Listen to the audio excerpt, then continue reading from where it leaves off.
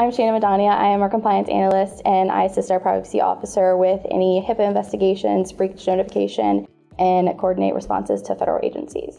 That means anytime we have any HIPAA incidents, we'll investigate those, respond to them, and then coordinate responses, whether it's to patients or what's. I'm not in a patient-facing role, but being in like a sort of admin role, I'm still able to help impact the patient care that we provide. Part of my job, I investigate HIPAA incidents, and with that, we try to resolve those and then see how we can better serve our patients in ways that our, staff can, avoid these in the future and help protect the privacy of our patients. I chose OrthoVirginia because of the reputation that OrthoVirginia has of providing excellent patient-centered care.